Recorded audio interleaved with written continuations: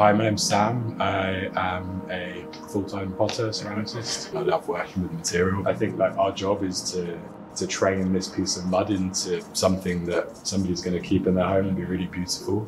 But at the same time, it's, I don't know, I've always felt like it's shaping me as a human being as I work through it. So it's kind of like, it goes both ways. It gives as much as I have to give it. My name's Emma and I'm a ceramicist.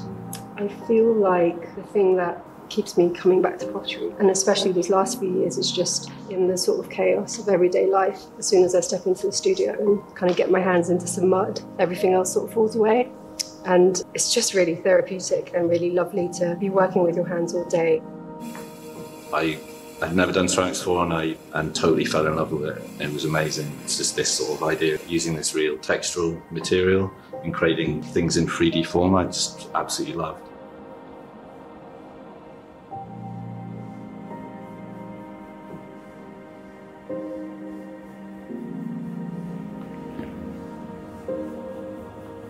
It's such an intuitive material. It's so beautiful to work with.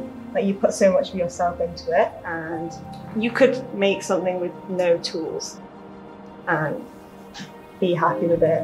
And so I just think it's such a nice thing to work with.